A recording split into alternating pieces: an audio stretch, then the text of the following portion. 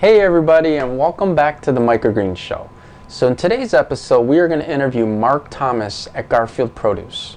In this interview, he's going to talk about on how he was affected by the virus. With food service businesses practically closed, his business went from making $6,000 a week to $250 a week. All right, so let's get on with that interview.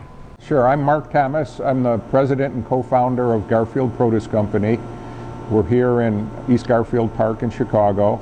And our mission was to grow the very best microgreens we could in terms of quality and taste, sell those to high-end restaurants and caterers, and use the proceeds to provide job opportunities for under-resourced people in under-resourced areas, and as it's turned out, for ex-felons. The virus has had a significant impact, Nick, on anybody selling to restaurants and caterers, and we're no exception at all. Last Monday was a great example. The week before, we had significant sales. I came in on Monday and almost every sale had been canceled. The only customer that we have actually that's continuing to do business with us at this point is a retail operation in the near north area of Chicago. Every other restaurant and caterer and food distributor related to them basically canceled all their orders.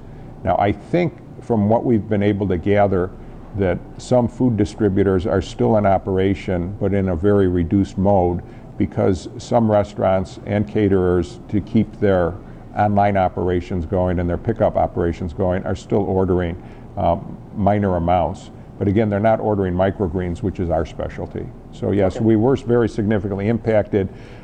We've been able, through this retail operation, to maintain about 10% of our sales, which is great.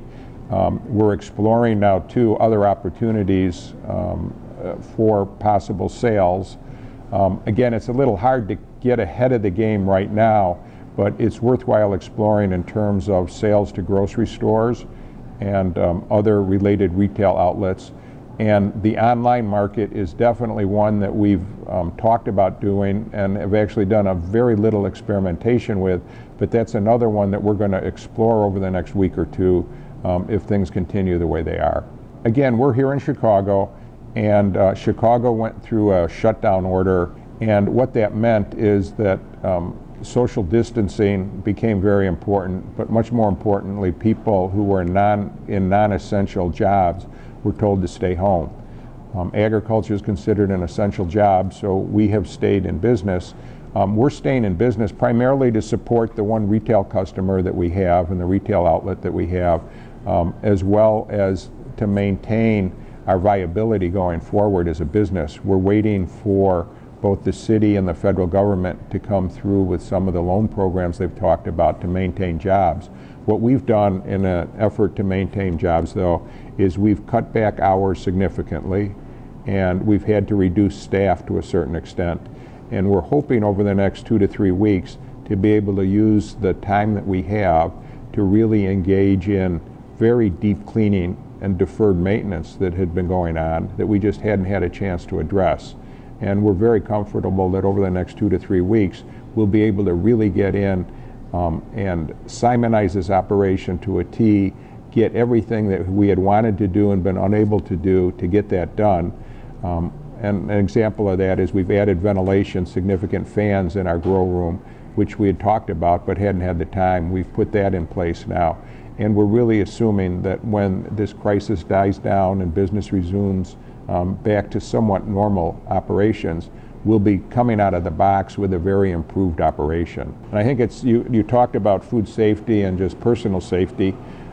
We met today with our employees and talked about what was necessary to be able to maintain operations in this environment. One of the things we've done is tried to have no more than 1 or 2 people come to work at any point in time. So we cut our staffing so that we won't have as many people here. What we've also done is we've adopted some even additional food safety standards regarding wearing masks. I took mine off for this interview so you could hear me, but we've all adopted, and we were fortunate to have some N95 masks here in shop, and we've adopted using those and wearing those.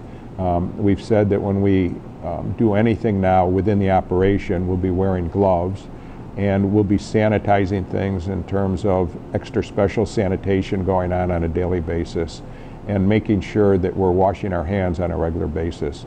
So that's what we're doing with our reduced staffing, is that staffing's been reduced and the hours have been reduced to be able to conserve some cash and some money. But we want to be able to use that time that we have now, one, to maintain our operation with our retail outlet, but also to really get in and do the deep cleaning and the deferred maintenance that needed to be done. Yeah, Nick, I know this is a really tough time for the industry.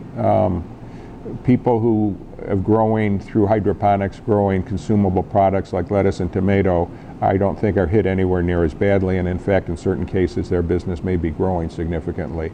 Microgreens are a specialty product. They're a quality product with a really great flavor profile, and they really have been hit as the high-end chefs and the really sophisticated chefs have been unable to produce dinners and meals for people. So there's no denying that the microgreen industry has taken a hit here, but people need to understand that things will come back. This isn't the end of the world.